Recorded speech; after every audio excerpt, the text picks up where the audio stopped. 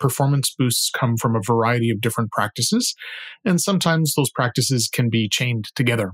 The example code that he optimizes is a letter counter. It wants to know how many of each letter of the alphabet shows up in a Jane Austen novel. The first version of the code loops through each letter in the text, storing its count in a dictionary.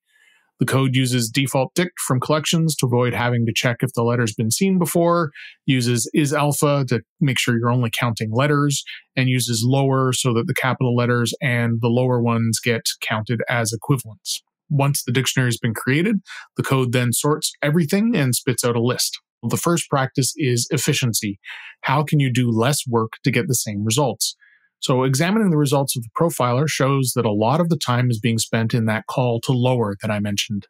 It's in the inner part of the loop, and it's getting called on all of the lowercase letters, which of course isn't necessary.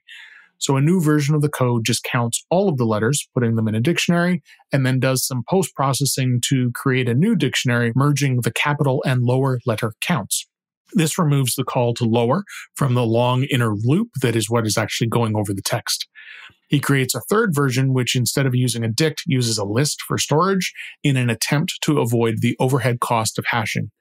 For this to work, certain assumptions need to be made. For example, the rare instances of an accented letter, there must be some French words in Jane Austen's novel, those are going to get ignored. This third approach gives a further 25% speed up, so we're starting to see some accumulation here. The next practice is compilation, switching to a faster language. This is a common approach in Python, which is why libraries like NumPy and Polars are so speedy. The otherwise slow parts are implemented in languages that are faster than Python. Rust is significantly faster, but even in Rust, there's an order of magnitude difference between the dictionary-based approach and the list-based one. So you can even see that even with faster languages.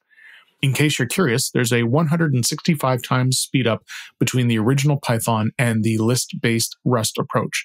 This particular problem is trivially parallelizable as each piece of text is independent of the others, so you can split the novel up into chunks and then divide the work amongst your CPUs.